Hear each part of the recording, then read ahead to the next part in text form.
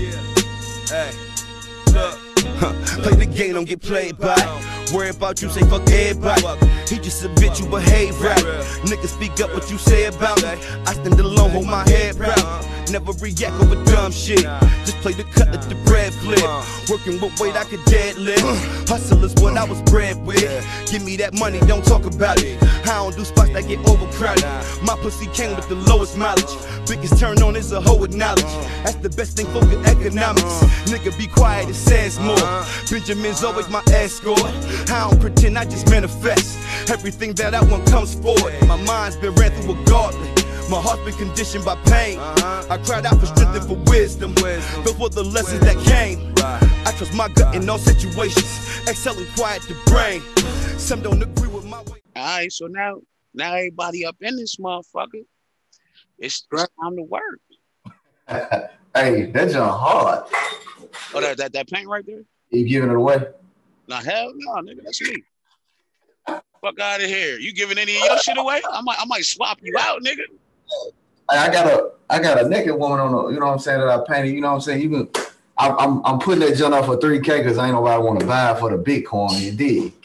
Hey, I ain't mad at that shit. I ain't mad at that shit at all, bro. What's up, bang bang? Hey, brother, what's good?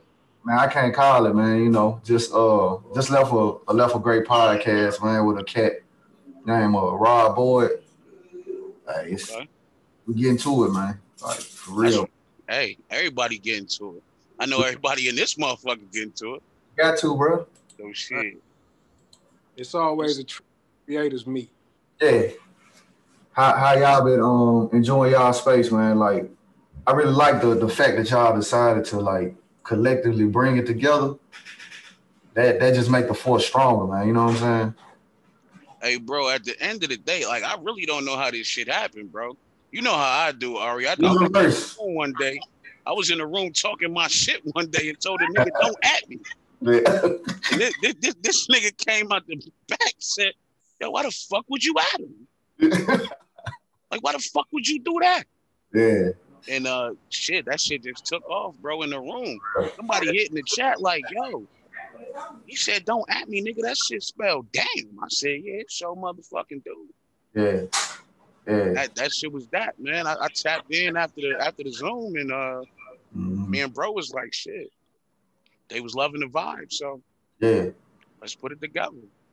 Oh man, you know, like I told Bang Bang, you know what I'm saying? Like when I saw that wolf, and I'm like going back to that conversation that I had with on Grace's documentary.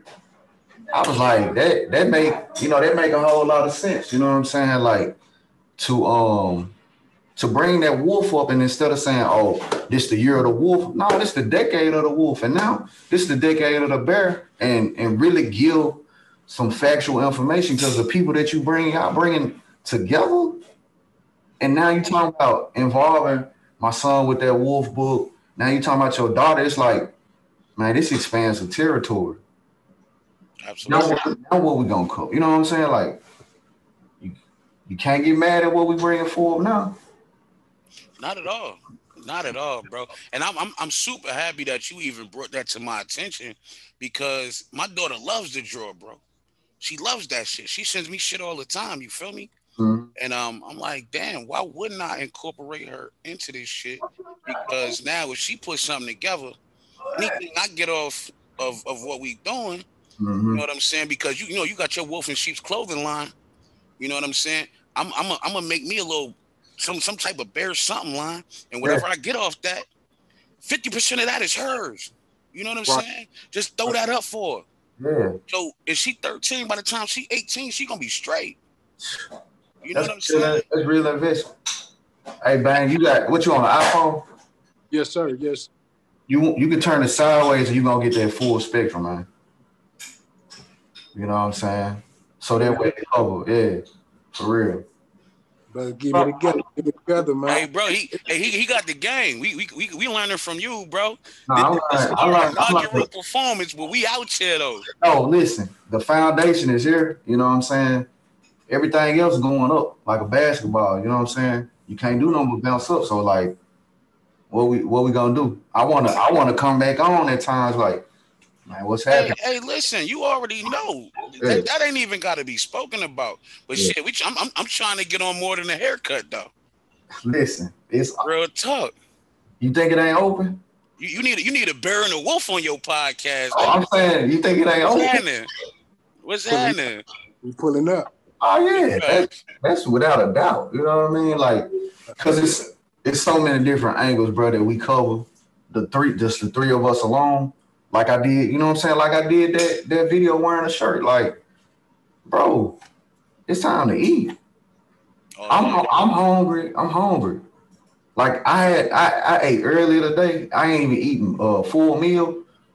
I'm like, no, motherfucker, I'm hungry. I gotta get, you know what I'm saying? I gotta get it. I can't be fucking satiated with no little nibbles, bro. Nah, You know what I'm saying? I'm about to go into hibernation in 2 motherfucking years. yeah, I need to eat right now yeah, and make sure that I got shit where I'm still eating. When I go into hibernation, you dig what I'm saying? yeah, It's hunting season. yeah, Dog. That's exactly what I said. And don't at me, nigga. yeah. I keep trying to tell these motherfuckers, man. We didn't already got started. We already underway, man. We just dive right the fuck in, man. What's up, man? Shit. Hey Wolf, what you got a question for Ari that you want to jump off with? I would say I got too many to just limit it down to a number because the man got so many jewels and he's such a library of information, bro. You know, but yeah, just I got some things I could throw at him, but All right, hold on. I'm gonna go ahead and do this, right? I'm gonna go ahead and do this, right? So Ari the architect, right? I know we spoke and shit. And you said this is your first official interview, huh? Yeah, man. No nobody want to interview my nappy beard ass, bro. They be like, Hey, bro, you a motherfucking lot, cause you right here with us right now. yeah, We clearly need that info. yeah, So let's talk about it. So you originally from Memphis, right?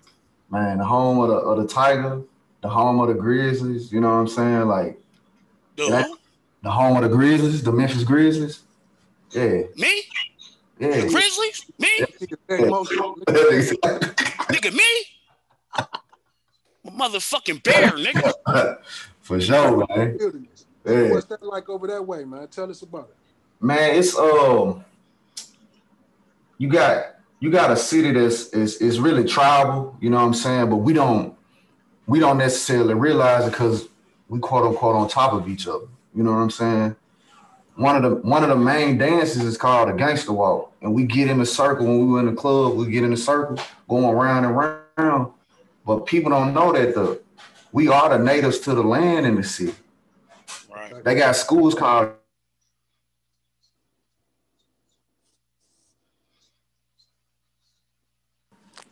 So in a nutshell, the energy that's in the room, the energy that's going on. Hold on, Ari. You have froze up for a little second. Just run that back for us real quick. So what I was saying is we have it's a tribe, you know what I'm saying? It's a tribal city. That's number one. So it's like the roots of the city, like how they got that show called P Valley. Like Chucalissa is a real place. So we really getting fucked over because it ain't really gonna be talked about in the next 20 years.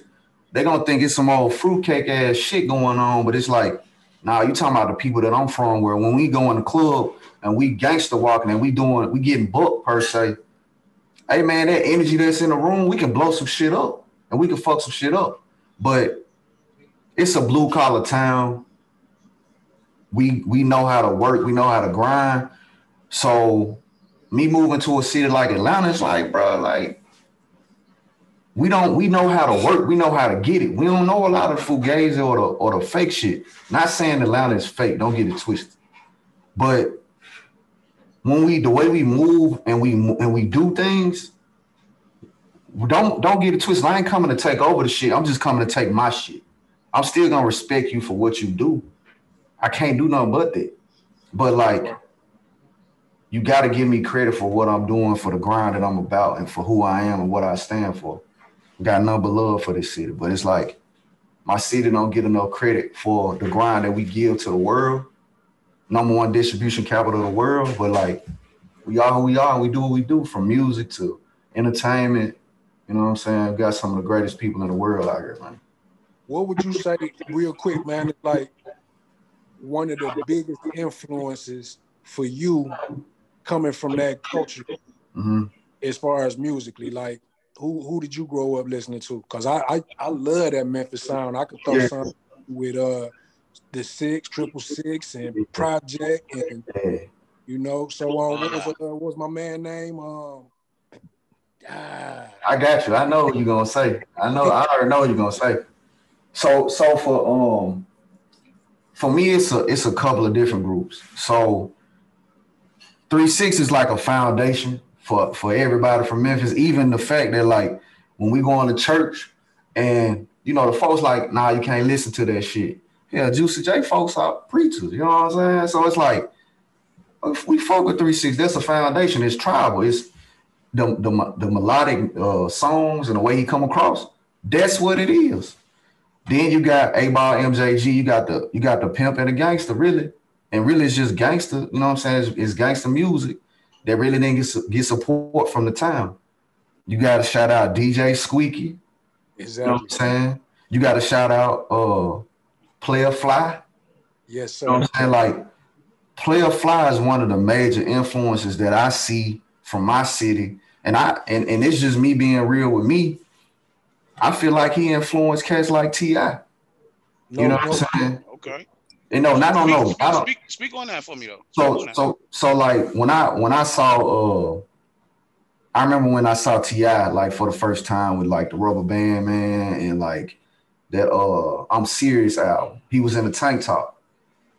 For me, that was Player Fly whole thing because he from South Memphis.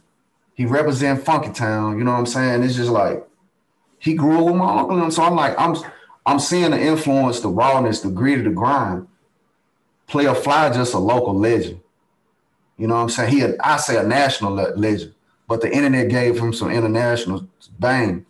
Mm-hmm. T.I. is an international cat because of Atlanta, and not taking away from his culture, his music.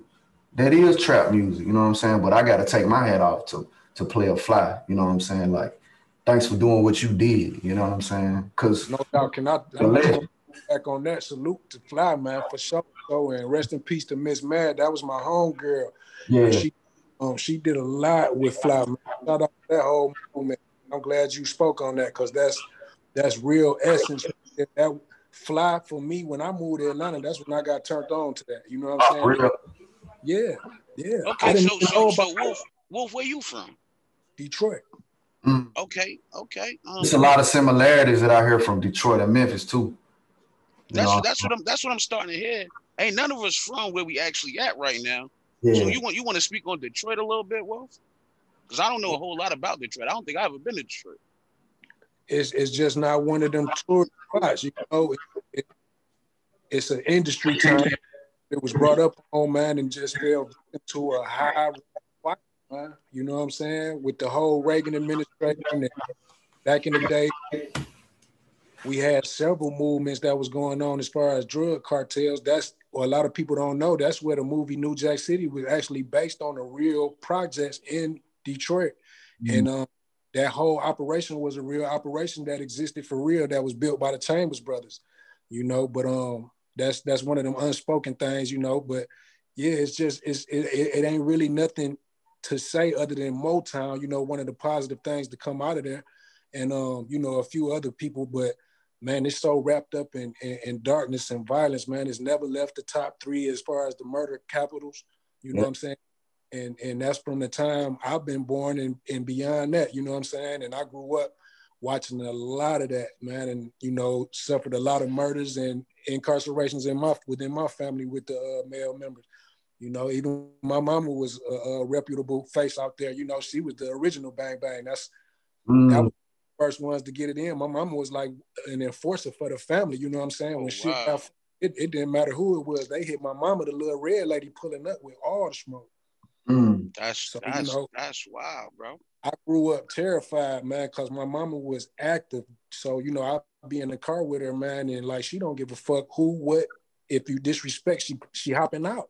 And I'm in the back seat, like, mama, get in the car, like terrified. So, you know what I'm saying? Like a nigga grew numb, you know what I'm saying? Like just, But yeah. I wanna add like Tom Ski Mask was somebody else that I can say was a legend. And it's a group called Iron Mike Coalition that like they was my Wu-Tang. You know what I'm saying? Because there was so many of them. They had producers, MCs, artists, tattoo artists. Like they was my Wu-Tang per se from Memphis. And they don't get enough credit too. You know what I'm saying? They legends. They brought the hip hop perspective and they coined the term Memphop. And that's like I was rhyming on the scene doing music with them dudes. What's You it know all what I'm about? saying? Rolling money, making, running over hoes, plus staying 10 toes down, keeping my ass in and forever hustle. Hey man, Facts. I know Facts. about Like it. Facts. making easy money, pimping. We ain't gonna say the hoes, but you know what I'm saying? Holy. And you know what I'm saying? No, but it is making easy money, pimping hoes and style. That's what it's known as.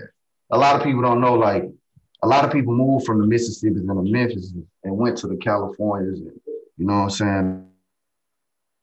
A lot of the game came from really the South, man. But, you know, it was Memphis. I mean, it's like Memphis and Mississippi to Chicago. Like Snoop from Mississippi. Most people don't know that. Snoop Dogg. But Oh hell no, I ain't know that shit. yeah, Brandy, all of them, yeah. They from Mississippi, man. That's Original. wild. I Yeah. mean, y'all already know. I'm from Jersey. I'm from Newark, New Jersey. We Yeah. it's another. I mean, pretty much same story, bro. Like small town. People don't really know a lot about Newark, New Jersey, but it's crazy as hell. I mean, everybody know New Jersey Drive, and they steal a lot of cars, but the murder rate is crazy. And it's a lot of stuff going on in Newark because we got one of the biggest ports in the world right there, Port Newark. You know what I'm saying? It's millions of containers coming in and going out. So it's a lot, it's a lot of stuff, what I mean, shipping over to Africa. That's why they steal a lot of cars because they ship them over to Africa, get Great. a bag for that, and they come back over, and it's big business. But we're not going to talk a lot about that. But now we all talked about the music and where I'm from, where you from, where everybody's from. Tell us a little bit more about your music. Well, like I said, as far as just my music came from that sound like Player Fly. Like that's a base for me. Al Green, you know what I'm saying? You got it really the whole 3 6 Mafia, you know what I'm saying? Like that rawness, that raspiness is coming from that. Tupac, you know what I'm saying? And then Outkast, Ice Cube, it's a real pot of gumbo that I mix into my music.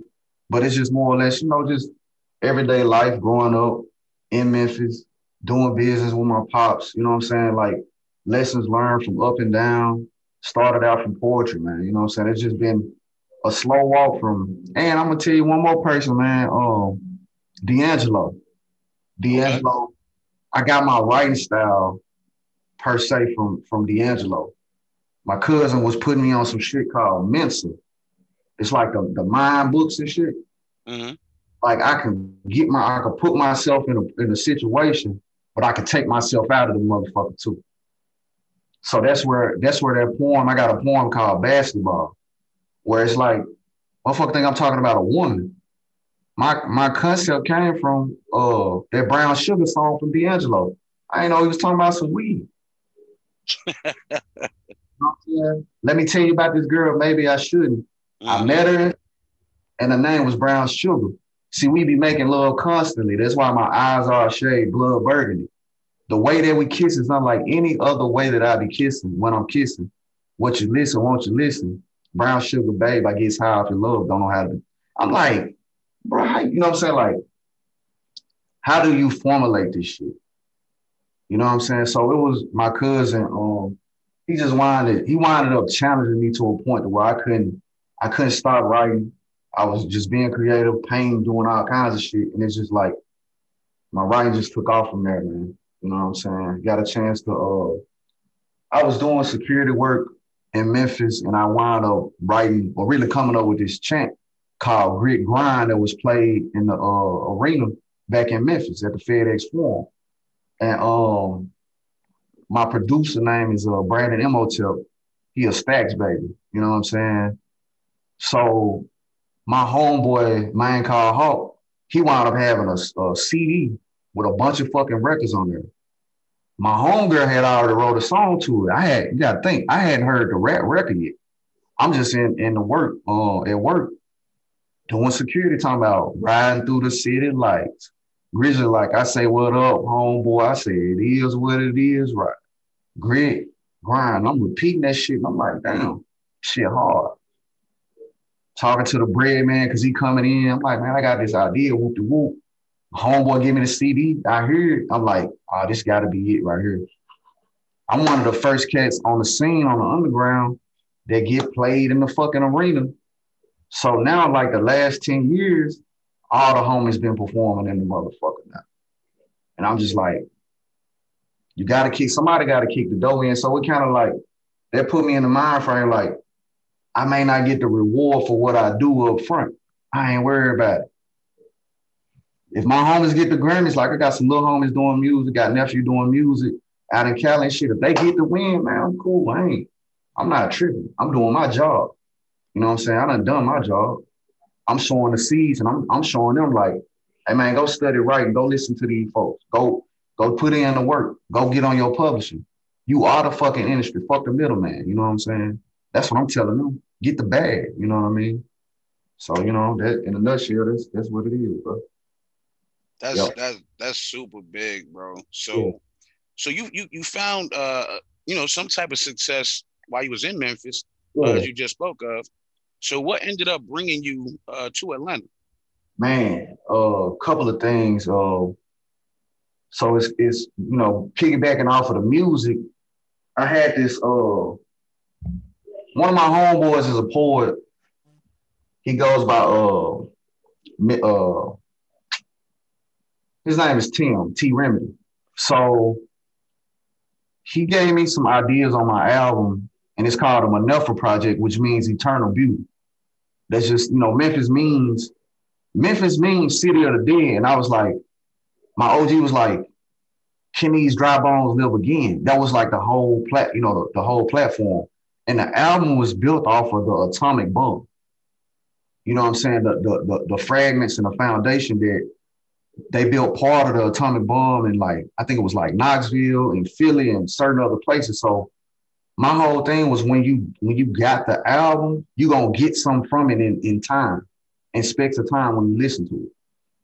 So I wound up, cutting hair and, getting into barber school, doing music, doing film work and all kinds of shit, going through relationship. That shit wasn't working. And it got to a point. My brother was living in Atlanta already a couple of years, maybe 4 or 5 years at the time. And he was grinding. He was making a name for himself. He was doing his shit. And you know what I'm saying? I'm frustrated and shit. And he hearing the frustration because I damn near got shot up and shit. My brother, like, I had called him at the time, or he hit me on the line at the time, telling him what's going on. And after that, he was just like, bro, everything you doing in Memphis, man, you can do it in Atlanta times 10. So I'm letting you know, here go the opportunity. You can stay where you at and keep going through the same vicious cycle of you talking to folks and they in the same position, or you can get the fuck away and see the rest of the world. So, you know what I'm saying? I gotta hats off to my brother because this the same motherfucker that I'm watching do what he do. And he making a name for himself, and niggas sending me messages and photos like, bro, you see your bro? I'm like, nigga, that ain't shit. Just imagine what the motherfucker do in the long run. You know what I'm saying? And I guess it was just built off of him saying, man, you could say woulda, coulda, shoulda, or you could do something. And I was like, I'm finna do something. And my OG was like, hey man, I bet you $100 you gonna stay, you gonna come back. And I'm like, man, fuck you, dog. Like, I'm gone. I ain't coming back to the motherfucker. Not saying that I ain't at times, like, want to go back and get back and be on the same old bullshit. But I'm like, hey, man, I can't do that shit. This, you know what I'm saying? It's been a blessing. My brother laid out a carpet. He like, listen, nigga, like, get your feet dirty, bro. Like, here go the carpet. Not saying fuck up shit, but like, come out here with an open mind. Don't really tell niggas you doing music and shit like that. Like, get to your shit and grind and get to it, man. And came here doing customer service, man. I'm here today. because of that motherfucker. You know what I'm saying? Hey, so Wolf, what brought you to Atlanta? Really, man, I was in so much trouble. You know what I'm saying? Like, Mom Dukes had got to a point, you know what I'm saying? I left young, man, but probably about 17, right? And I was just coming back to try to get her a peace of mind. I had been back with her probably about 3-4 months, you know what I'm saying? Now, I've been gone off and on since 13, you know what I'm saying? Because we be getting into it and shit. Mm-hmm. And she was just like so frustrated. She just had family members reach out to me and get with me to come sit down with her and talk to her. And, you know, I ain't want to do it, bro. Like, I ran from that shit a couple times, you know what I'm saying? And it took me to, like, when I was like 17 to come sit down with her, man. And like, you know, she just hearing so much, man. She like, baby, like, listen, man, just go and live another life. You know what I'm saying?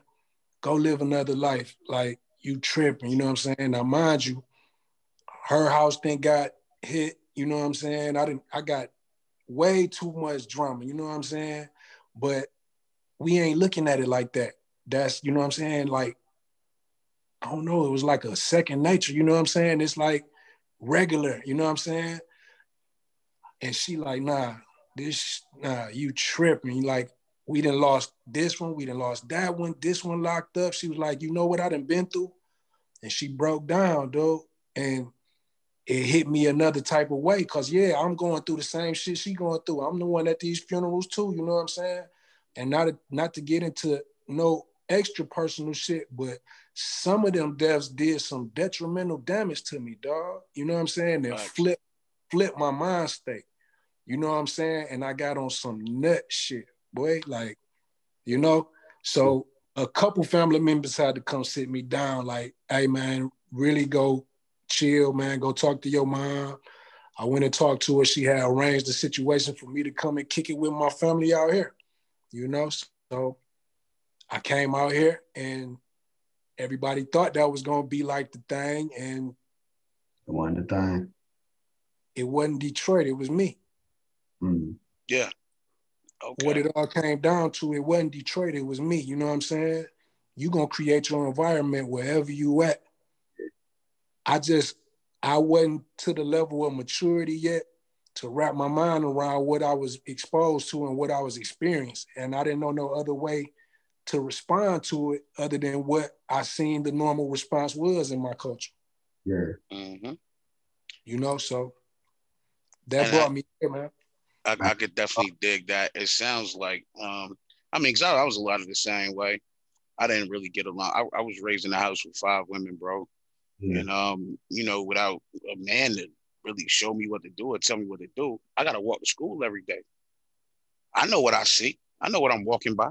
Yeah. You know what I mean? And at a point, the trauma of your environment, it becomes tradition.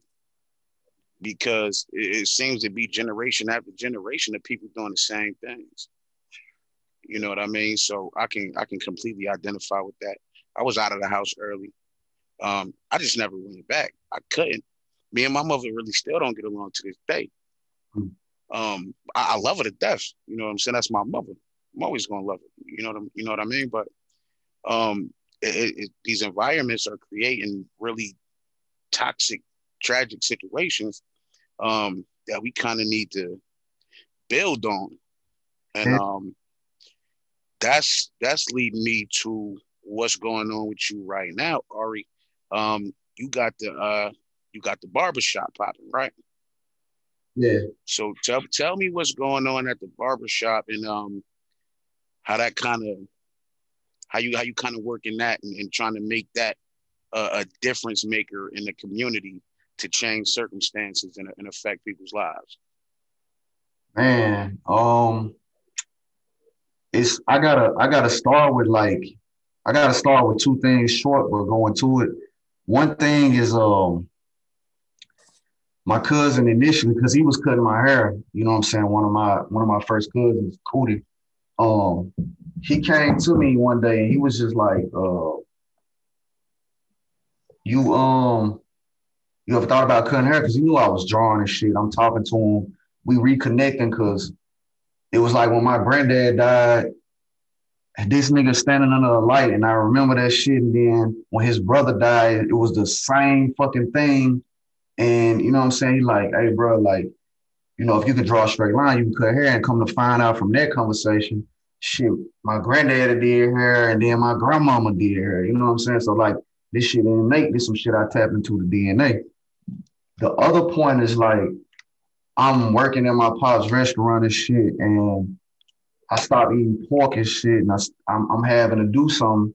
And the symbolism of Obama is going to the White House, and I'm like, man, I got to do something to take care of my family, get my own money, and get my own bag. Me and my pop said it, and I, you know what I'm saying? It wasn't no beef, but it was just more or less like I'm looking to learn, and it was kind of like showing a little bit, but it was like, all right. I started selling these Obama stickers. I forgot who gave them to me, but this how I get in barber school. You know what I'm saying? And I'm also taking the presence of me fucking up in college. And now my pop sitting me down saying, like, man, you gotta work for free and getting game from my uncles and they partners and shit. And I'm like, damn. So, you know, speaking in terms of the barbershop now, I tell my clients, like, it's more than a haircut every time they sit in my chair. You know what I'm saying? So it's like, I done been through enough bullshit from niggas getting killed, young age, losing a lot of homies, losing adults, losing elders and shit, like every year. So when somebody sits in my chair, whether they going through something or not, just like the pain behind me, this transmutation. If you're going through something, hey man, come and sit down, come and get that shit off you. Let's talk about it, whatever going on in your world. So me going to school and me learning that, hey man, the barber was the preacher, the barber was the bloodletter, the barber was a psychologist, the barber was a therapist, the barber was a network, the barbershop is the community, the barbershop sets the tone, the barber helps you get pussy, the barber help you look good when you go to the club. You know what I'm saying? Like, understanding those different fractions, it's like, damn, like my presence really hold weight. You know what I'm saying? I might not get what I expect up front, but now the expectation is, hey man, I gotta pay my barber more because, man, this motherfucker just told me about the stock market. This motherfucker just told me about some business ideas and opportunities. This motherfucker just got me to write a book. Not only write a book, but he done gave me a book to check out. So now we building on salesmanship and building a man up or the woman to be, you know what I'm saying, in a position of strength and power. So when you walk out, I represent you in here and wherever I go, but now you represent me by what you rocking on your head. You know what I'm saying? And what's in your head too, bro. Not to cut you off, bro, but that was like one of the silver linings in all of that greatness in my life, right? Growing up, because that was where I was able to have that outlet and talk with other men that was on another level from me, you know what I'm saying, that could give me insight into different shit, and they were seeing what I was going through and all that, man. But one of my barber in particular, you know what I'm saying, the conversations that he would hold with other individuals is what really was the catalyst for the way that I think now today, still even now. Like, you know what I'm saying? Like, to look at outside the box shit. Same shit that brought us to the post-Trump secret society, which we're gonna expound on that in a little bit too. Absolutely. But you know what I'm saying? It's so detrimental, that role, man. You know what I'm saying, in that barbershop, because like I said, bro, that's one of the founding elements that kept my glue together, man, when I was going through what I was going through. Just obtaining them conversations, you know what I'm saying, and being able to reflect back on them good jewels, bro, like some of that shit you be dropping on the society. But I just wanted to piggyback on that, bro. And hold on, let me, if I can, let me tap in on that. Like I said, I grew up in a house with 5 women, so it was a lot of things going on in that house that I didn't really understand. There was a lot of things going on with me that they couldn't really understand. The one place I could go was to the barbershop. I got to sit in there around men. You know what I'm saying? They always had the game on. They was talking shit, just doing man shit. You know what I'm saying? And that it felt safe. It felt comfortable. You know what I'm saying? I get to be around people that's like me. I'm hearing things that I'm kind of thinking about, but can't really ask them at home, or don't feel comfortable asking them. You know what I mean? Now I did do my due diligence on you, Ari. I did do my due diligence, right? So you had Robert Purvey on there, man, the other day, right? And he said something that really stuck with me. Okay. He said that the barbershop was like the country club of the community. It is. Tell me how you feel about that, and explain a little bit of I know we all just talked about it, but what do you think he exactly meant by that? So, you know, and it's kind of like what I was gonna add too. So you know how T.I. labeled his music as trap music? Yes, sir. But the originality came from Good and Mob, talking about the trap shit. Like that country club feel for me is the space that I got is my trap. Whichever way you turn, I'm gonna trap you in that motherfucker. And I'm gonna sell whatever I need to from that shit. Meaning like, shit, it might be some dope sold at certain barbershops. Not saying that it is in mine. It may be some shampoo or some shit. It may be some, you know what I'm saying, some game sold. So like the country club feel, meaning that one of the barbers may be able to network with you and tell you something. Just like if you go to the country club, like the golf club with these folk, you know what I'm saying? Like in Atlanta, the players go to the strip club, just like cats go to the golf course. So you know what I'm saying? In the country club, you might run into a producer, and you got one of the newest artists from wherever he's from that walk into your, you know what I'm saying, to your chair. You did. You got somebody with a clothing line. They might come and sit down. You might have an NFL player come and sit down in this country club. So the feel that you get is upper echelon from a mentality standpoint in the country club. Because to me, it's when he said country club, I thought about the value that is brought in the shop, not just by me, but the owner too. The owner has the privilege and the right to set the tone and the mind frame in that country club. So, you know what I'm saying? In a nutshell, I just feel like he was on point and he squared up when he said, hey, this is a country club, because some conversations that's off limits, like religion and politics. Sometimes that shit don't come up, and we're gonna have a heated discussion and debate about it. So in this country club, like this is where we come to a convening moment where it's like, if you can't express yourself, then you really don't need to be here. But you know, in this country club, oh man, look, we're gonna have edit on so many different topics that, hey man, you might not even have with your mama or your dad or your partners. Facts. But you might share some shit with me that you don't even share with the rest of the world. You know what I'm saying? I completely dig that. I appreciate that answer too. Yeah. Bear, what we looking like on time, Bear? Shit, we just gonna let this thing ride out. We right now we probably at about 40 minutes. Damn. We at about 40 minutes. It's light though. It's light. Like I said, I did my due diligence, right? Hey, so again, I heard you say something else about rappers, especially young rappers. Yeah. So I need your thoughts on Pride versus hip hop versus the youth. Pride. And you can answer that however you want to. It's an open-ended question, brother. It is. It's kind of like that like how Robert Purvey was saying, he called it a GOAT, greatest of his or her time. You know what I'm saying? GOAT, not GOAT. You know what I'm saying? So it's like, you know, that pride thing for me is what I hate as an older cat, looking at some of because the older cats call me the young dude and the young people call me the older cat. So it's like I'm the bridger. I'm the bridge in order to connect. In football, they call it a tweener. A tweener. So I'm a tweener. You're a tweener. So it's like,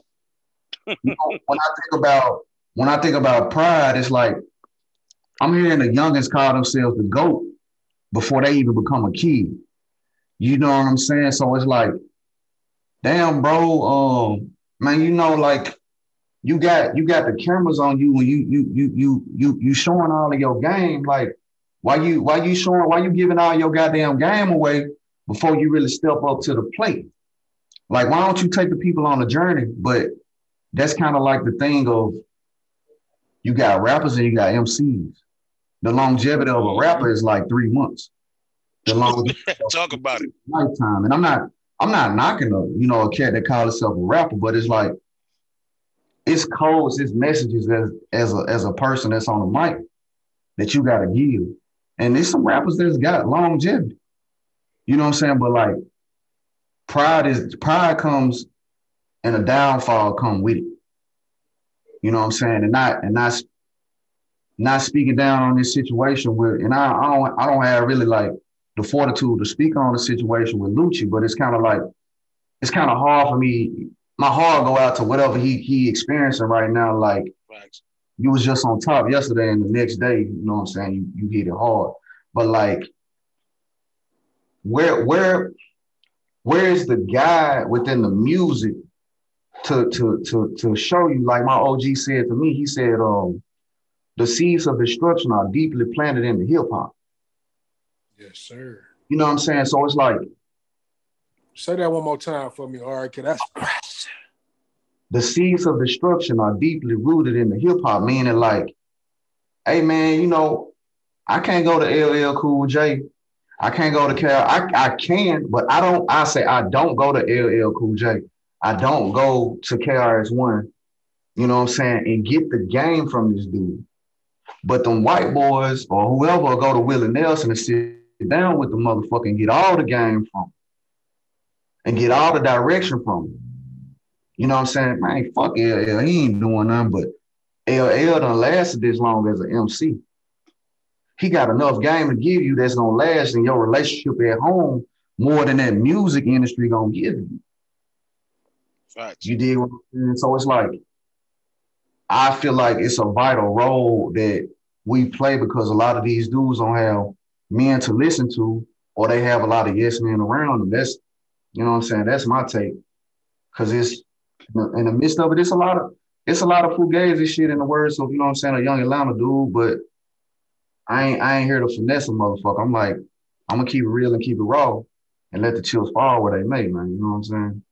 That's why I appreciate everybody that's in this room right now, because I know ain't none of us pulling no motherfucking punches.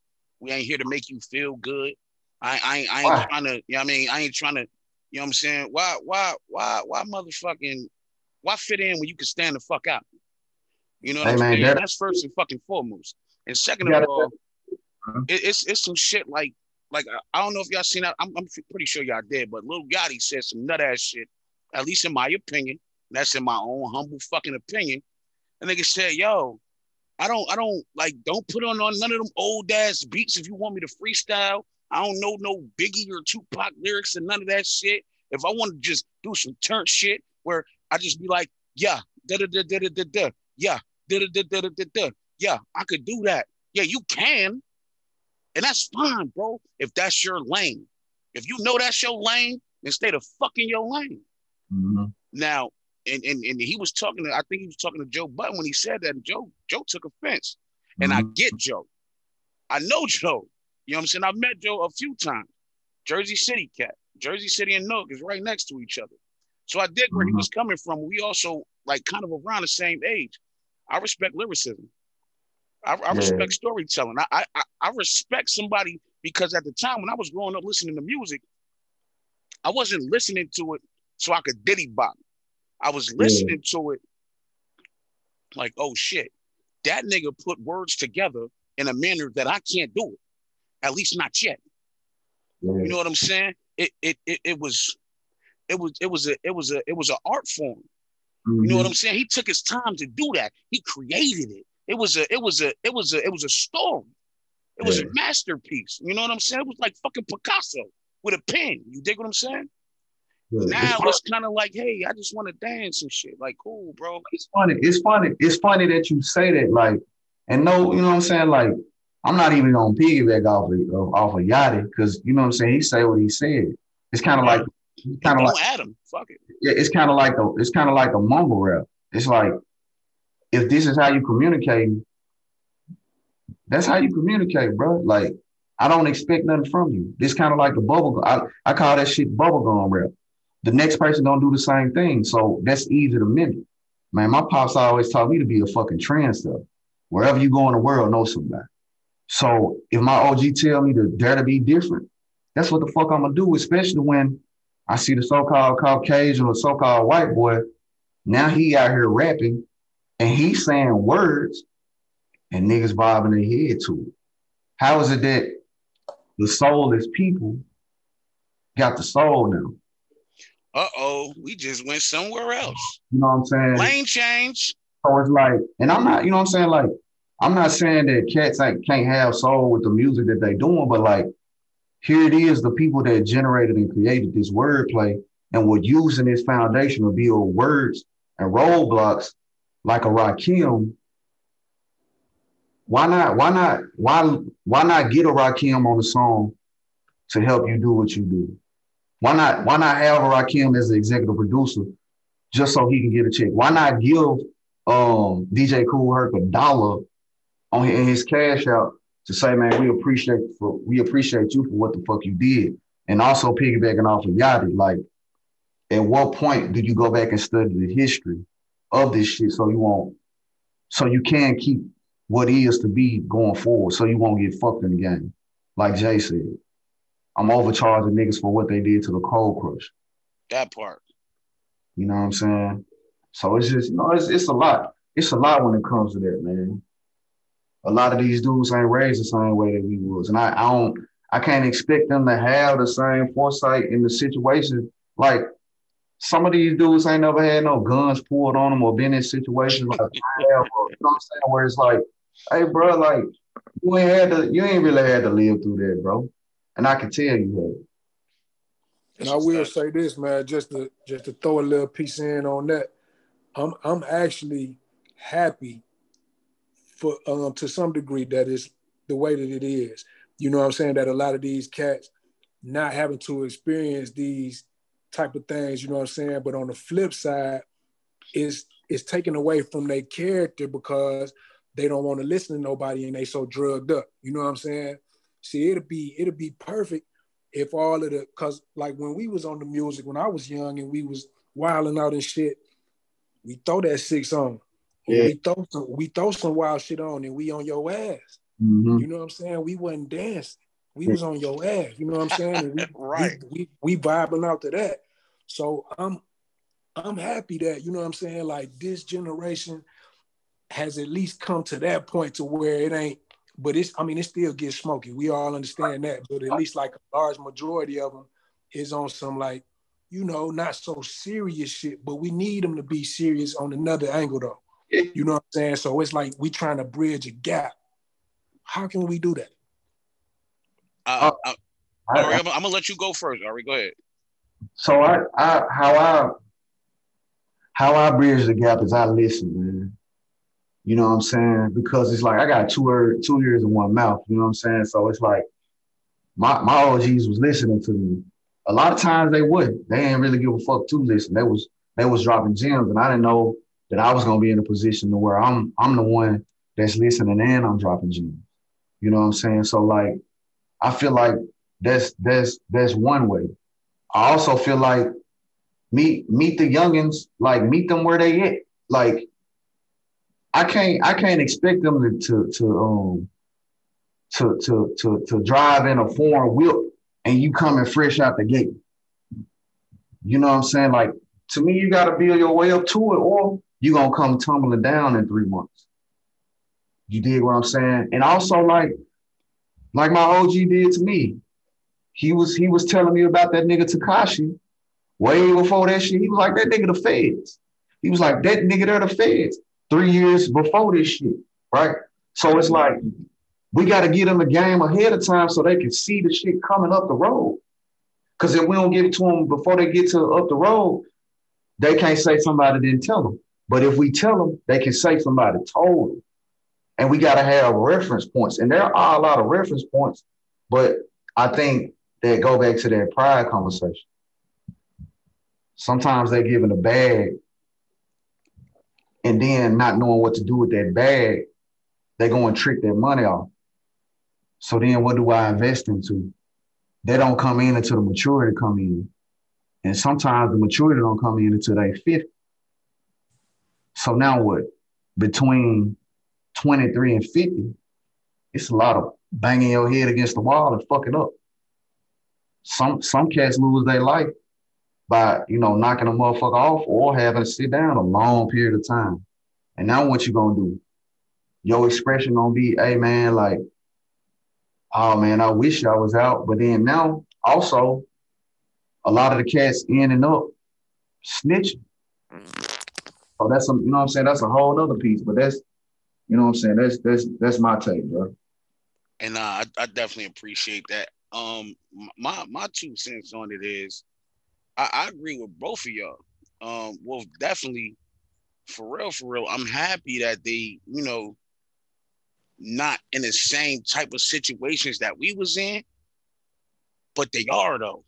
And I think that's part of the problem because half of the niggas is on the same type of time we was off. The other half is motherfucking dancing and shit. Yeah. And I think them niggas that's off what we was off.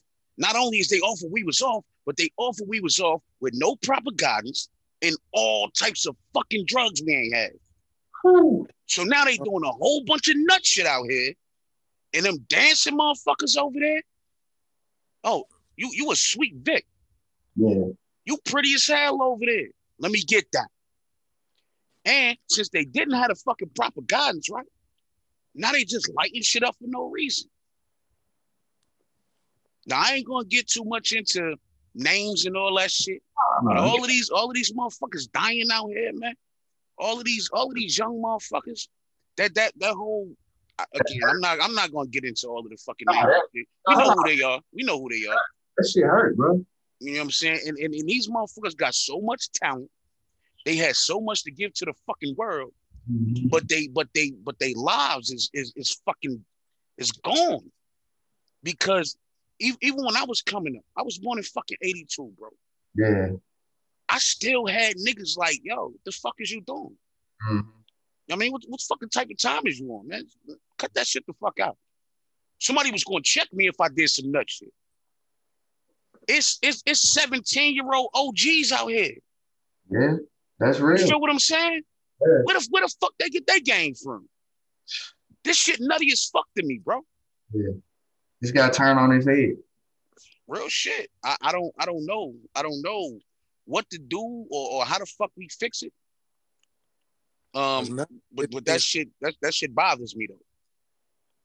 I'm gonna slide in on that one, man, because what I noticed, I spend a little time up in the shop, you know what I'm saying, and then being where I'm from, you know what I'm saying, like, and I noticed the case for pretty much anywhere we gonna be at. Mm-hmm. I'm saying these young niggas is really going off of the body count. They get stained off that shit in their hood. And so the lack of guidance, you know what I'm saying, in the urge for wanting power, you know what I'm saying? Because I did time with a lot of these situations that came out where you see homies is like, man, what I do to get up, what I do to get, and they thirsty. You know what I'm saying? They thirsty for that, just trying to get up and stain, you know what I'm saying? Mm-hmm. And ain't no guidance. Like, man, pump your brakes, dog. You know what I'm saying? Say that. You got the right mind frame because the guys waking up, yeah, it's gonna come a time where that violence got to be issued out to certain individuals, but it's not that one right there. So chill out. Proper discretion. You gotta have discretion and discernment. Gotta have wisdom with this shit. Nah, that's real.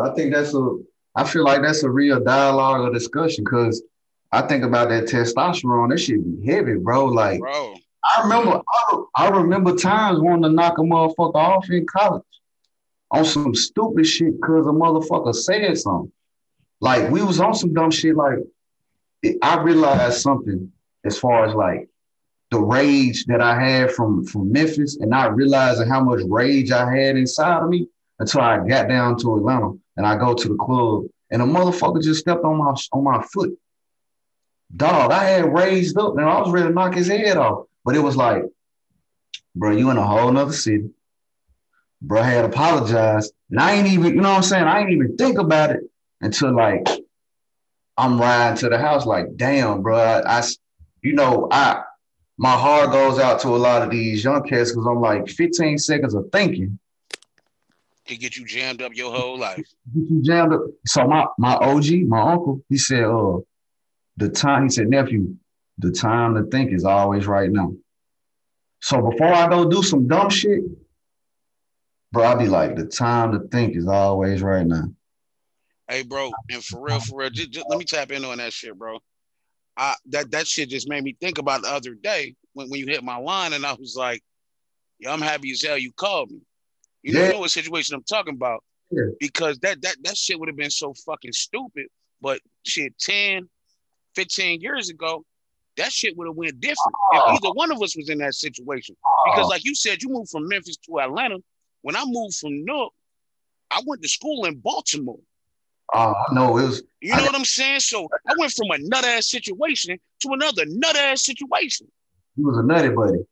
Hey, bro, call it what you want, but nigga, I'm TTG, bro, and I wake up on Ready Set. All I need is fucking go.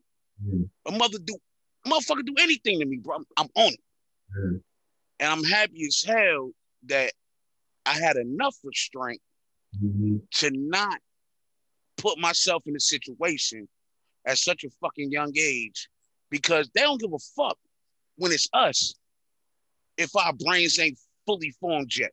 Yeah. You know what I'm saying? These nut ass niggas going to take Buddy to McDonald's if he shoots some whole shit up. If he's 17, even 18 years old, you know what I'm saying? But if it's us, we not going to get that same treatment. Nah, that's real, bro. That, you know what I'm saying? Like, I think about DG too, man, because he did a video the other day when he was saying he was shedding some tears because when he paid for his mom not to work, you know what I'm saying, not to have to, he retired his mom. Right. And I'm like, the emotional fortitude of who we are, that shit don't get addressed until we get older. You know what I'm saying? Like the first time I ever saw my pops shed a tear was like 2 or 3 years ago when my auntie passed. I dig it. You know what I'm saying? So it's like, damn, like it made me think about shit. I hug the kids or whatever. I tell them I love them, but it's like a lot of times, like, nah, get your ass up and keep going, man. Get off that shit. I remember even telling my daughter that one time. My home was like, "Hey, man, why you?" I said because the girl was running in some fucking sandals. I told her stop running. She fell and bust her knee up. I gathered some dirt. I put some dirt on that wound. I told her to get her ass up. Cause that, you know what I'm saying? But it's like we do need to be able to express. But it's like I think the question is how do we communicate and how do we go about communicating? Because in Memphis I'd be like, "What up, fool? What up, my nigga?" Like that's how we communicate. Okay, I'll say something else. In Detroit, what up, though? You know what I'm saying? So it's like it's learning to maneuver, and it's only until you learn to shape. And I learned a lot in isolation, being isolated from certain shit. That shit made me better. It made me a better person, bro. You want to tap in, Wolf? No, I'm listening, man, because when bro get feeling, but yeah, though. Hey, I wanted to tap in too, bro. Like, I definitely get where you coming from because real shit. I ain't meet my father until I was, I think maybe 13. And the only reason I met him is because he got locked up in Georgia, in Valdosta. and they was about to give him the motherfucking death penalty. And well, it was on the table, so they was like, "Now you need to go meet him." And I was like, "Man, fuck that nigga. I don't know that nigga." At 13 years old, and they was like, "No, because if you don't meet him and they take him out of here, later in life you might feel different about this shit. So we want you to at least have this opportunity." My shit was, fuck that nigga. Where the fuck he been? I ain't need that nigga for 13 years. Fuck, I'm gonna need him for later. And the shit was so fucked up that I ain't want to fuck with him. I ain't want to fuck with my grandmother, my paternal grandmother. I ain't want to fuck with nobody on that side. Cause I ain't need them niggas. You know what I'm saying? I'm not gonna go too far into that shit. But as you get older, you realize people are people. Yeah. You have to understand that you don't know what that man was going through at the time. And for me, it was like, bro, you don't know who your mother was at that time. You don't know what their relationship was at that time. Yes, and you only learn that when you start being in relationships, yes, when you become a parent, when you start doing shit out here. You know what I mean? So that's real. We have a relationship now. Yeah. You know what I'm saying? Now he'll write me or he'll, when he could borrow a jack, he'll tap in with me. But that shit, it was really, really important, but it took me a long time to learn. I was an angry ass kid for so many fucking reasons, bro. And so you saying that you got to learn how to communicate with your children. Yeah. Because I used to talk to my daughter. I used to be like, fuck out. I was talking to her like she was a grown man. I didn't realize I was doing it. But I had to finally understand, you know, that little girl, you're responsible for her. You're her protection. Yeah. You need to insulate her from the rest of the fucking world. The fuck is you doing, nigga? Yeah. You know what I'm saying? But it took a minute for me. And I didn't really understand that I was doing that until I sat back and had to really have a real sit down with myself. Man, that's cold, bro. That's like that man, that fucking I like to say in-home banking before I say post-Trump. You know what I'm saying? Because like that's some shit I had thought about when I was a little kid. Like, Dad, you an accountant. Nigga, I got 41st cousins on just your side. I got another 40 or 50 on my mama's side. Hey, nigga, let's play goddamn Monopoly. Nigga, you gonna make all the money from us because you gonna give us the game. I'm a young nigga saying this. So it's like, damn, that shit didn't go through. But here it is, a motherfucker with tattoos on his goddamn face. He got one that say ABC, adversity builds character. And I see the motherfucker teaching the kids how to shoot guns. He talking some financial literacy before the board game even fucking come out. Facts. You know what I'm saying? And the shit just struck a fucking nerve, bro. And I'm like, hey, bro, that man on something, bro. And to see that a certain amount of people were only doing the work. Mm-hmm. You know what I'm saying? And then you turn this shit into a board game. And I was one of them motherfuckers like, bro, you a dog. Matter of fact, you a wolf, nigga. Like, you want some major shit. Oh, yeah, because that nigga is not domesticated. Nah, you wild. You're not fucking domesticated, nigga. You know what I'm saying? I'm like, I later found out like my pops was, he was always a rebel. I'm trying to figure out why the fuck do I see like I see and I don't never fit into no box. My niggas going left, I'm going right. My niggas going right, I'm going left. Like, and not intentionally. Now, it was intentionally. You just didn't know it at the time. I didn't know it at the time. I ain't know that out. Like, nigga, you an outlaw. That's just you. That's just your character. Like, nigga, I entertain myself. Like my son was saying one day, "Hey, Dad, you lonely?" He said, "Nigga, fuck you. I ain't lonely. I'll never be fucking lonely a day in my life." I said, "Listen, bro. Like, matter of fact, I got a sense of peace of myself."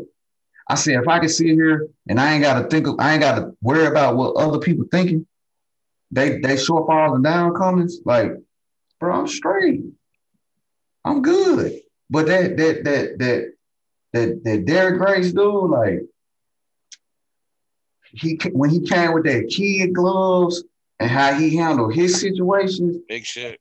certain things, man, that shit helped me out with a situation last year with my own situation with my kids, mom, where it's like, oh, focus on myself. And not only myself, but not just this relationship, but how I handle every relationship with this information on the kid gloves. And this was before I saw the post-Trump. And I'm like, damn, bro, like, you got a post-Trump society? Oh, when I get my bread right, I got to get in the motherfucker. I got to get that, bro, because you definitely you a big part of that, because you drop a lot of jewels in the After Dark cause, which it's gonna be some people that's gonna hear this recording and they not gonna even know what that is. But can you bring them up to speed on, because you're talking about the society, you're talking about Derek Grace, and you were, like I say, man, you was a voice in that community. Give us some more on that, bro. What is that? So like, here it is. How I get with this motherfucker right here. I'm like, all right. I'm seeing this motherfucker say, here go opportunity to get in post-Trump. And I'm like, I got a little bread stack. And from playing the board game, you know what I'm saying? Like, we've been playing that shit for 3 years. And the other day, I finally playing with the kids. We finally beat the game as a collective. We actually beat the system. So that make me think about one of my homegirls. She was like, I'm going to invest in whatever you got going on. Here go 100. I'm like, cool. I put that shit in the post-Trump. And I had money sitting to the side. I'm like, I'm finna go and invest into the post-Trump society. And this is how I'm going to get in. I got in, I think, right when Reza Islam was speaking. You know what I'm saying? Or like it was somebody right before him. Shout out to Reza Islam. Real. So I'm like, all right, bro, I don't know what the fuck is set up. So, you know, you get on the app and shit, on the Kajabi, and you get the emails, and I'm like, all right, but let me tap into the post-Trump society. I'm like, yeah, these speakers and shit, they cool, but fuck them. It's the people in this motherfucker. So one night I chime in. I think I wake up at 4 a.m. or some shit. And I wake up out my sleep because I just got the shit on my phone just playing. I'm like, I'm hearing some niggas chattering and talking. It's like, man, get up. So the homie, Authentic Life, he talking this shit. Cause it's quiet. I wake up out my sleep. This motherfucker say something. And the parallel of his grandfather and my grandfather was so strong. And I'm like, you sure your granddad ain't my granddad, my nigga? Like, you talking the same talk that my granddad used to talk to me. And then this dude, Laquan, get on there and Kinley on there. They talking about goddamn pains, and they talking about crypto being tied to the pains and all kinds of other shit. And I'm like, then Laquan on there, he talking, and I'm like, bro, why you ain't confident in yourself? And you saying, like, no, bro, like, I ain't finna let you go out like that, bro. No, you can't say that shit. Bro, you got game that I ain't got. You got some game that's for the fucking table. And I'm like, you know, I'm doing this out of pure, I'm learning that it's overflow for me now. But I'm like, bro, I ain't pulling from no empty place no more. I'm like, no, bro, like, we don't do that talk where I'm from. Like, all my youngest, I be like, ain't no such thing as try. You either gonna do or you gonna not do. And you got enough game and experience in life to give, to get, in the express and apply. So motherfucker, do it. You gotta do it.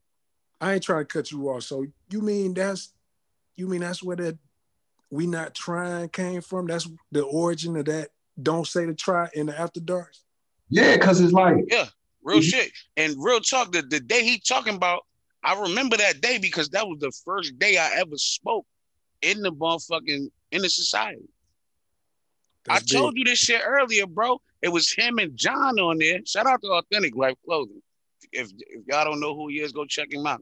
Yeah, but that was the first time I met Ari and John. Mm-hmm.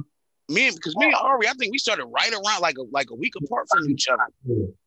And we was all in there, and I was talking about, I got this degree, I got that degree, but I feel like, I mean, this shit for nothing. I'm mad as hell I even did that shit. Like, that shit stupid as hell. They like, bro, You understand what we could do? Like if you just link up with certain niggas in here, now we could walk in the door with you and you got the degree. So now we validated. They got to fucking listen. Right. And I ain't never have no like I was never, you know what I mean, like what the fuck am I trying to say?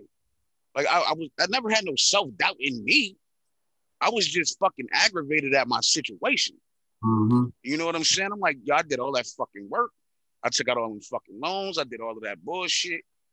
And now I'm still here working for motherfuckers, not making no money really.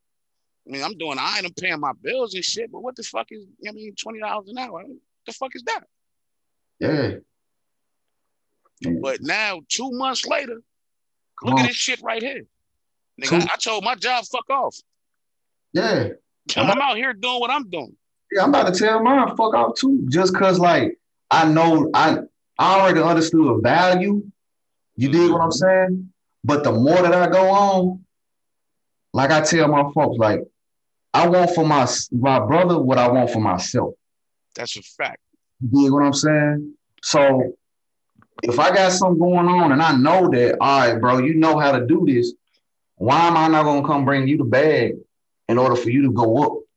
You know what I'm saying? And you gotta think like, you ain't even in the same city, and I'm like, hey man, I can check, I can call Quan, I can call Bang, you know what I'm saying? I can call John, even to a point like the homie that's in Florida, Daniel, with the work Bill Dream Create. It's like absolutely. Shout out to the homie Daniel. I said, bro, this is a fucking mantra, bro. Like, do you not realize he was like, I never had anybody wear my shirt or give me that game right there that helped me put something in a whole different mind space to where I was like, bro, the homie that I cut, he was the one that did the T.I. album that filmed that shit. You know what I'm saying? I'm like, bro, I don't never know who I'm gonna come across.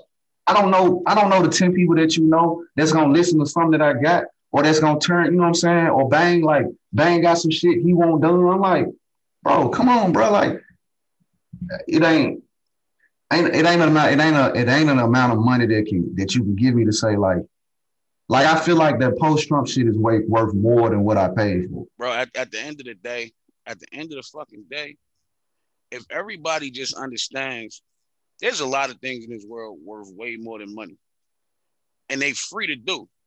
If you got a homie that got a product or a service or is out here doing some shit and you not liking to sharing they shit, then fuck off. That's real. You ain't that person, friend.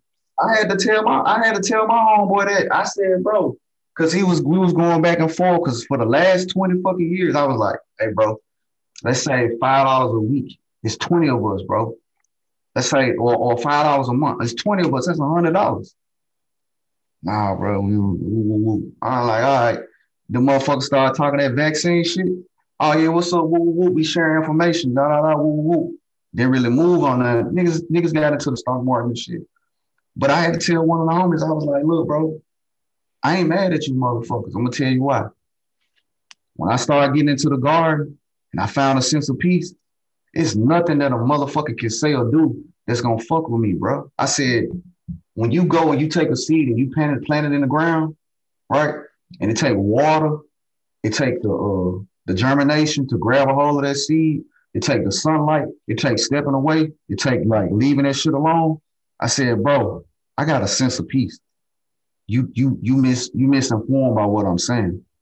I'm not worried about what you niggas doing. You niggas gonna do what you do, regardless of whatever I say or whatever I do. But if I'm doing what I'm doing and I got major results, if you don't want to do it and somebody else do, I'm just gonna take my seed and plant it over here and watch it get nurtured and do what it do. And that's what's been going on.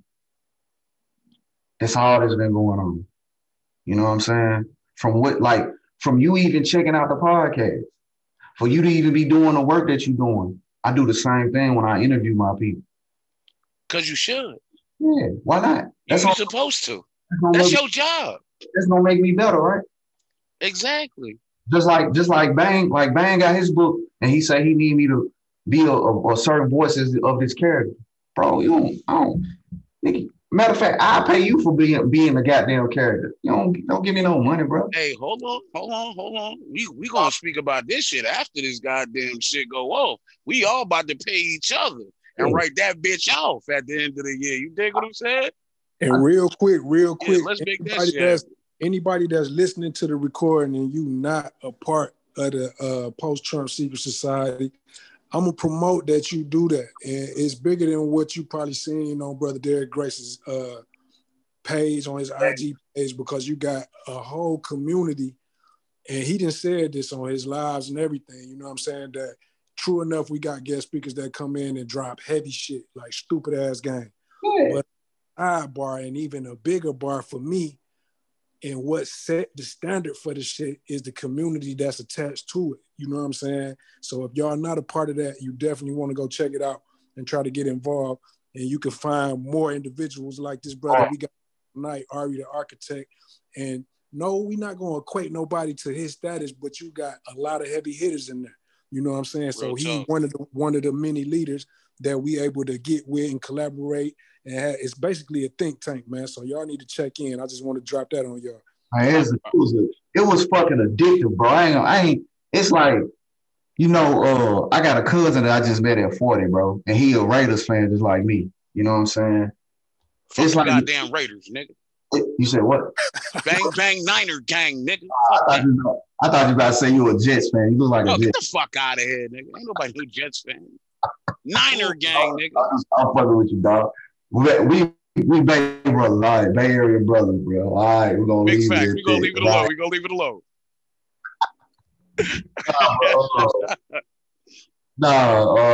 What I was saying, it was a space of overflowing, man, for me, to where it's like I'm meeting all my cousins for the first time. You know what I'm saying? And now it's like me meeting them.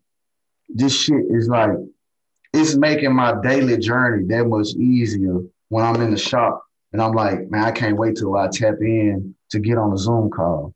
Now, you know what I'm saying? Like, I'm not tapped in all the time, but like when I do tap in, I get something every time. Whether that's a new person that's joining, or if there's somebody that hasn't been on that I'm, you know what I'm saying, I'm seeing, and it's just like, man, it's major, bro. It's major. Real talk. Just to jump off what you just said, bro. The first time I ever hopped on, it was for the first free masterclass, right? And I think it was a Thursday night. Okay. That shit jumped off. I stayed on that Zoom link until Sunday morning, until 4:00 in the morning. From a Thursday to Sunday. And the shit that I was hearing was so fucking crazy. I was like, oh, nah, I need in. I need to fuck in. Soon as I got my little bread up, I cashed in. I feel you. Real shit. So no, I'm saying that shit real, bro. Real talk. And just like you said, like the speakers is dope. The speakers is cool. They drop a lot of game. But it's the relationships that you build organically within especially in that after dark. A lot of people don't take advantage of that after dark. We ain't about to make this a goddamn Derek Grace motherfucking podcast or documentary or no shit like that. You feel me? But we can't deny what the man, he brought this whole thing together. That's how we all know each other. You dig what I'm saying? So we can't not shout the bro out. You feel me? Yeah, you gotta give the roses while you know what I'm saying? Absolutely. That's one thing that we don't do in our community. We don't get the roses while we're alive, bro. We wait till a motherfucker flatline. Fuck that. You know what I'm saying? A lot of motherfuckers be feeling some type of way. Oh, he got too much money. Well, I need some money too. He got money already. So the fuck what? That's his money. That's for him. Go get what the fuck is for you. Yeah. It's shit that's for you out here. Yeah. And that's what the fuck I had to realize, man. I was so busy, like, worried about, oh, I went to school and now I owe this money. I got to do this. I got to do that. And you know the dopest shit ever, bro? When I quit my job, she just looked at me and said, hey, bro, fuck it. You got a plan, bro. I know you do because you don't do shit without no plan. Nope. You're going to go ahead and get that bag. So go ahead and get that bag. The bag, man. That's what this shit doing. Like, I think about the that Black Friday, right? Mm-hmm. Dog, I was moving some merch at like $20, $30 at one point in time. Nobody wanted to fuck with it. You know what I'm saying? All of a sudden, everybody mashing up on it now. Raise the price and everything. They want to fuck with it now. Even one point, the fucking reels. You know what I'm saying? Facts. I don't know. I just look at that shit as practice. Cause they like, and nobody giving me no outline or blueprint to say, hey, do the reels like this. I just get on there and just trying some shit. You know what I'm saying? But it started making me think like, all right, let me be intentional in what I'm saying and what I'm doing. So it's like, if you don't get something from one of them, you're going to get something from the next one. And then if you don't get something, like, motherfucker I did sign language. I saw you do that shit too. I seen it. Seen it. And I'm talking like, this means what? This means, I know. You know what I'm saying? So I'm like, damn, women crush wins. You know what I'm saying? Like, a chick at work with me, she's deaf. She knows sign language. I told her, go and start your YouTube page. Teaching sign language. So you can get that bag. So now if I learn how to communicate with you, I'm what they say, stay dangerous. We diversifying skill sets. Why not? And portfolios. If you diversify your skill set and your portfolio, they can't do shit with you. No matter what happens. They can't take your skill set. Yeah, and we changing that shit up like my OG said. And we the fucking trendsetters. Yep. And we the trendsetters. My OG said, iron don't sharpen iron. Only a stone can. You dig what I'm saying? Because I'm not here to dull your light out. I'm here to go get the wood and make that fire, you know what I'm saying, blaze. Blaze to where the niggas I know in California that fuck with me. Man, check this shit out. The niggas in Texas that know this shit. Man, check. The niggas that's in the UK that know this shit. Man, check this shit out. Stoke the fucking furnace, bro. No. I know you know this quote. I don't want to change with the times. I want to change the times. Hey, man. I was like, that blew my fucking mind, bro. You know what I'm saying? Because that means that I was relevant when I first became a part of the game. Mm-hmm. I was relevant. I'm relevant to this day. You know what I'm saying? Absolutely you are. And I'm going to stay relevant down the line because I'm impacting culture, meaning that, hey, authentic life. Let me be a consultant to your brand, right? Let me be a brand ambassador too, meaning like, I'm the Dos Equis nigga, dog. Use me for that shit. I'm the nigga version of Equis. You know what I'm saying? So, authentic life, what's your culture? What does authentic mean to you? Not what it mean to me, because I can't, this ain't my shit. Oh, this ain't, this your child, brother. I think we had at least one question on IG for you. Hold on, bro. Okay. Because I gotta get ready to take these youngins too. And like all right, yeah. So we just gonna answer this one more last question. We're gonna get you up out of here.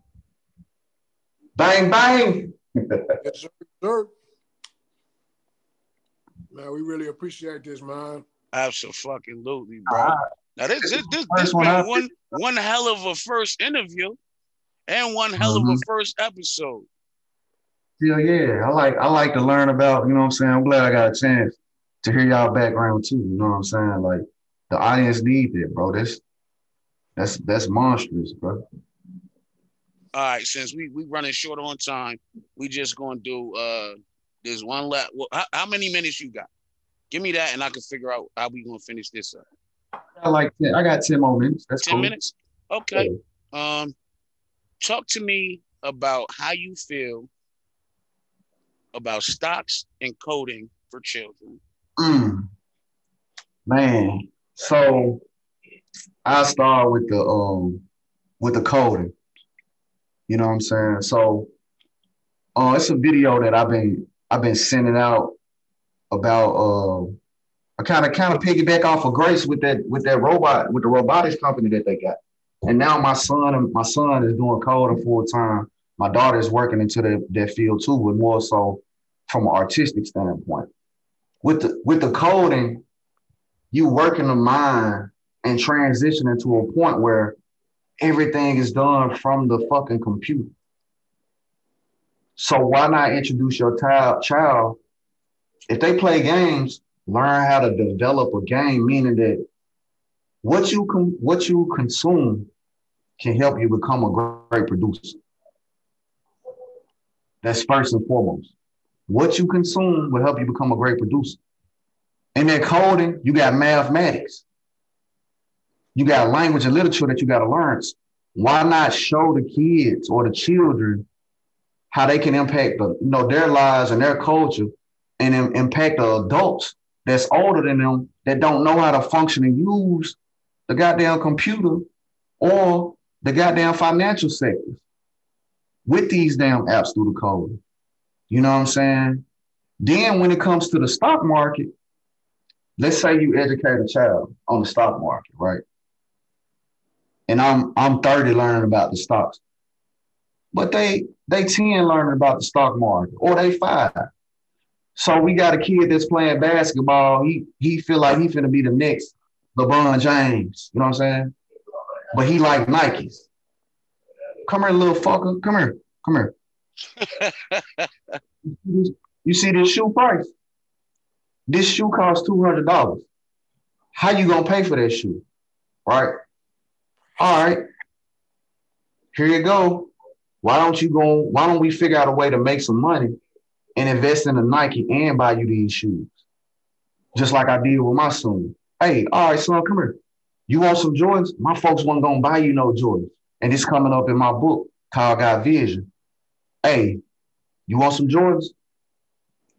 You're gonna have to come work at the shop. You're gonna have to come make some money.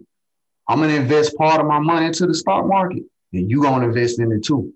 So now you come in and work for a couple of days. All I want is $5 every day that you work. You might make $50. You're gonna keep 45, you give me 5. And we go take that money, I go sell some shares of stock that I made some money on, and I invest my money, you invest yours, and we get the stock for $60. And now that shit worth $145. You tell me that child is gonna continuously ask me, hey man, how that stock doing? You an owner of a company at 10. So at 20, if you're the owner of a company of 20 companies now, at 20, I've done my job. Now you get money that when you graduate from high school or college, you got this bread. Now you teaching them financial literacy and taking it back to the code, like I told my son. You 12. At 15, motherfucker, you gotta own a goddamn GameStop. So when you want a PlayStation 11, 12, 13, 14, 15, you walk in there, you grab the game, you grab whatever games you want, and you go home. And if they ask you a question, you show them your name and you walk out that motherfucker. Now what? Hey, yo, that shit's super heavy, right? Another thing, you can get kids credit cards. Like they don't tell you this at these credit card companies. And I mean, not even like under you as an authorized user. You can get your kids a credit card in their name under their social. So by the time they're 18, their credit is retarded. You know what I'm saying? My daughter they don't tell you this shit. I did my daughter like that. 3. That's what I'm talking about. So more people need to be aware of this situation. Go ahead and do this for their kids. And also, if you got an LLC, S Corp, C Corp, whatever, put your kids on payroll and pay them. Let them get taxes. And you can write that shit off too. And come on, man. Y'all need to start working smart and not hard out here. I would add fintech, like financial literacy, and then the technology too. I would add that on the table. Because if we look at things, if we teaching them the same shit that we learn going forward, we gonna be behind. If I expect the school system to do the shit, man, fuck them. That's why doing a 21-day juice fast, I came up with an idea called fuck school. And I'm not saying fuck education, I'm saying fuck school. Fuck school, exactly. Because as it's currently constituted. Because it's dead. Exactly. So college is dead. The way the university system structure is all dead. Exactly. Apparently, bro, we're going to have to do a part 2 to this. I don't have no problem with that, though. We're going to have to do a part 2 to this. I only got halfway through my list, bro. I know you got to go. I ain't going to hold you up. We're going to have to do a part 2 to this shit. cool, but apparently Ari the architect got too much information for one part. give me another question, bro. I ain't, you know what I'm saying? I ain't gonna leave you, you know what I'm saying, like that. That was actually gonna be my next question. You keep transitioning into the shit that I'm transitioning into before I get to it. That's how well I studied your ass. That's how Rob did me, bro. Real shit. What's happening? Go ahead and talk about that juice fast. Or talk about that 21 or the 7-day fast you did. Whichever one, because I saw you with Salad Vegan over there too. Yeah. It's love, man. So like you ain't think I was no one-trick pony. I saw you with Salad Vegan too. I just went and picked up some food. So like the 21-day juice fast, it's like I can't think of bro name. The Black Panther. I can't think of his name. Chadwick Boseman. Okay, got you.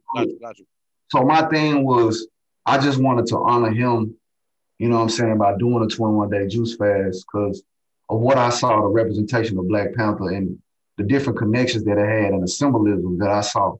So I was like, you know, it was also a connection for me because my uncles in my 20s, prostate cancer. One of my uncles used to get fucked up on the liquor. This nigga had 2 accidents within 10 minutes from each other on the same street. I'm like, damn. Nigga, they ain't arrest you before you fuck it. Then you know, just liver problems. You know what I'm saying? So I was like in my 20s, I had my elder Balewa, which is Salad Vegan's father. When he introduced me into like being vegan and cayenne pepper and all that shit started working my mind when I can go out and I can find food and shit and I can come back and I can turn it into this medicine, it's real food. So like going through the 21-day juice fast, the first couple of days was like kind of hard. It was mind altering, it was shifting. But as I got on through that first week, man, that first week was like, I had cravings of shit like a chopped shoulder sandwich. I had called my dad like, hey nigga, I need you to go get a Boston buttocks, nigga. You gotta keep me. Not a Boston butt, nigga. Look, I ain't had no beef. I ain't had no beef, no pork in like 15 years. I'm like, I need a chopped shoulder sandwich with some slaw on that bitch. I need you to send it. Oh, you talking spicy. Yeah. And I'm like, it just let me know that I had them toxins in my body that I had to get rid of.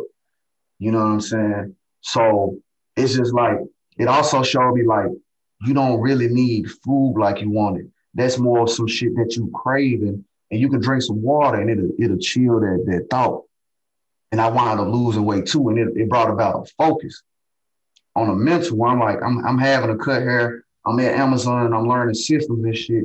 So it's like I'm focused like a motherfucker, like, and then other ideas coming through, and I'm just like, damn, bro, like, oh, I'm reading 2 books and all kinds of shit. Like I read that book, Who Stole My Pension, which is like a Bible, you know what I'm saying? It's talking about the pension and shit, you know what I'm saying? And getting to the post-Trump society, and it's like, it's just so much beautiful shit going on. We did a photo shoot for the shop.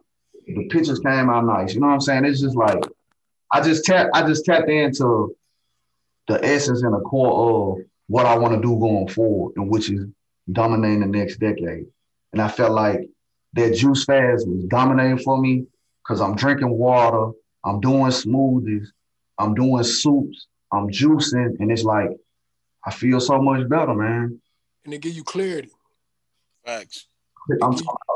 I could have gone for 30 days and wouldn't have had no problems with it. I don't even know how long I did. I did a juice fast too, man, but we lost track. We did it as a group, man. It was probably like 6 of us, man. Mm-hmm. We lost track, man, but that brought my focus into a whole nother alignment. Yeah. And it made me think about, because the podcast that I do with Salad Vegan is called KISS, which her dad came up with, which is Keep It Seed Simple. You know what I'm saying? It's like, it made it where I'm like, damn, I do a juice fast and I got more energy than I had by eating this meat. It's like, damn, I'm telling my brother, like, because he was asking me 15 years ago, like, damn, why you don't eat no meat no more? I'm like, I'm eating something dead and I'm not getting real energy from it. But I can go eat a plant and get some life from this motherfucker. And real talk, it's been medically proven that animal protein is the #1 cause of multiple types of cancer, multiple types of all types of other autoimmune diseases, multiple types of motherfucking all types of different shit, bro. I'm not a fucking doctor. I ain't got no list of this shit right here. But it's the cause of so much shit that's wrong, and especially wrong in our community with us. That's the segment for the homie spin. We're gonna have to get the homie spin. Hey, bro, big shit. Hell yeah. We definitely gonna have to get Big Spin on here. And to add to that, when my son was born, OG was like, when you cut the umbilical cord, you know what I'm saying? Let that bitch stop beating. Let that pulse stop beating. You know what I'm saying? It's like shit. Take some cayenne pepper and put it on his navel and it's gonna heal. What? You witch doctor shit? Hey, bro, what you know about that? And my homie Trash Vegan put me up on this. The African bird pepper. What's that? Listen, spice? It's a little bit more potent than that cayenne. Just a little taste. Cause see, like I put some cayenne in my orange juice. I had told my homegirl, your ear, nose, and throat connected. Right. So if you ever feel that pressure, hey, drink that. Get a glass, half a tablespoon, all of that shit gonna run. It is gonna, that same day you're gonna be straight. And I told my homegirl that she was fucked up for like 2 weeks. Did that shit. She was like, man, that knocked that shit straight out. I was like, this is why I do what I do. Somebody. Oh shit. Trash Vegan told me he said make you a ginger shot every morning. Yeah. But you ginger, real simple. Ginger, lemon, and some of that motherfucking pepper, and then a little bit of Pedialyte. Okay. Just for the electrolytes and a little taste of sweetness. Like, I mean, just to mix all of that shit in every day. Damn. That's how I wake up in the morning. Real shit. Real shit. Damn, bro, this shit, man. Yeah, we definitely gonna have to do a part 2, man. We gonna have to. Yeah, so we gonna chop this thing up and give it to the people. But you know what I might do? I'm gonna just throw out the behind the scenes, like the shit I do on the cutting room floor.